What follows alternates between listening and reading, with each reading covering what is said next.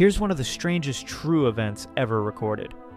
On June 30th, 1908, in the remote wilderness of Siberia, local witnesses saw something impossible. A fireball, brighter than the sun, streaked across the morning sky. Then came an explosion so massive it was heard over 1,000 kilometers away. But reaching the site took decades due to the remote location and political chaos in Russia. When investigators finally arrived, they found devastation beyond imagination. 80 million trees flattened in a perfect radial pattern stretching for miles. Entire reindeer herds had simply vanished. Lead investigator Leonid Kulik expected to find a massive crater, but there was nothing. Each expedition revealed more impossible evidence with no physical trace of what caused it.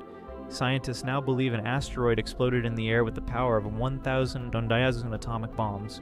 The strangest part is if this had happened over a populated area, millions would have died from an object that left no trace it ever existed.